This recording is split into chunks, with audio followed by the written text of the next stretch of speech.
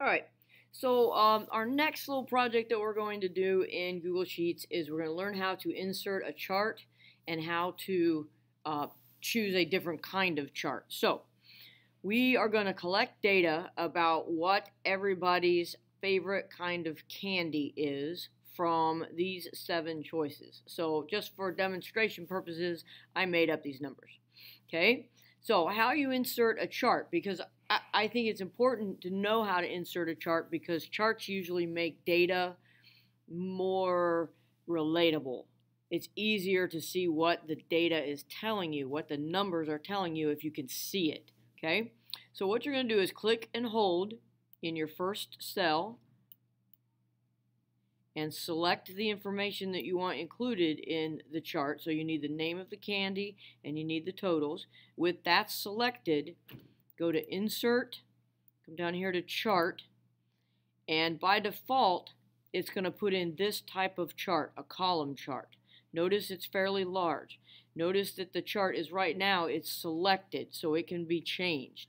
So it's kind of dominating our whole window. So grab the corner, and let's pull that back so it's not quite as large. Then you can click and hold on the chart and move it over here. So go ahead and do all that I just showed you. So now you can see that Snickers is right between the 2 and the 4. You also can put your mouse on it and it will tell you the numbers if you didn't have this available, if you're just going to like copy this chart and then put it in whatever document you were working on.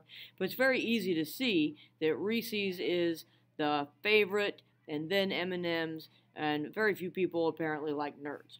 Okay, now be careful because this chart is selected, and if you accidentally hit delete, it's going to delete that chart. So we want to click off the chart.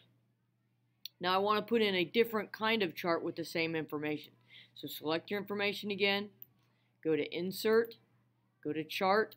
It's going to put in the same column chart. So let's make it a little smaller so we can work with it. Let's move it over here so we can work with it. I think pie charts are very easy to read. So with this one still selected, we still want the first one, but with this one selected, come over here to column where it says chart type, column chart, click on it, and let's go down to a pie chart.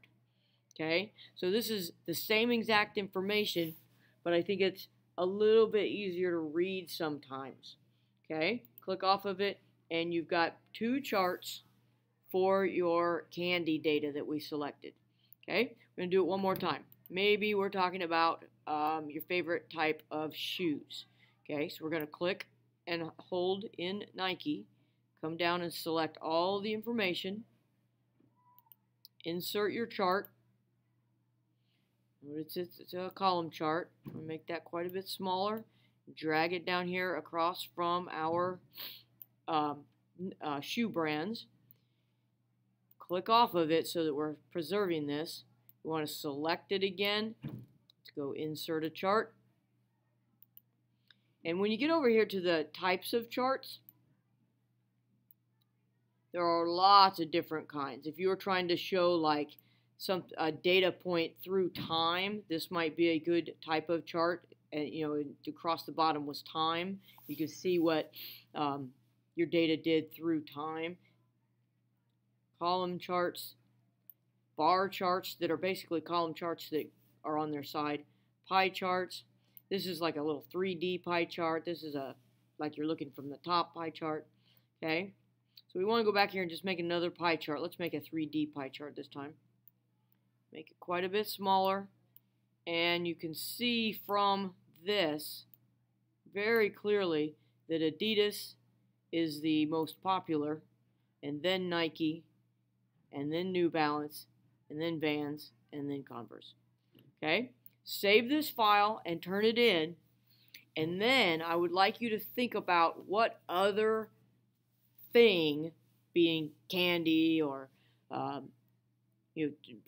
shoe brand, maybe you're going to do your own research on what is the best video game, what is the best free video game, and you can make up your own choices, and you can ask everybody in the class, what of these, and limit how many choices there are, because you just end up with a whole plethora of a variety of things. So limit your choices that you're asking people to, like no more than about 6 or so choices, and make a new chart. You won't turn in your second one. You're going to turn in this one with the candy and the shoe brands, but make another one that is something that you're interested in. Maybe you're interested in fishing poles. What's the best type of fishing pole? Now, that's probably not going to go over too well because there might not be a whole lot of people in class that know a lot about fishing poles. But think about something that you're trying to conduct some research about, and gather your data, and then let's chart that.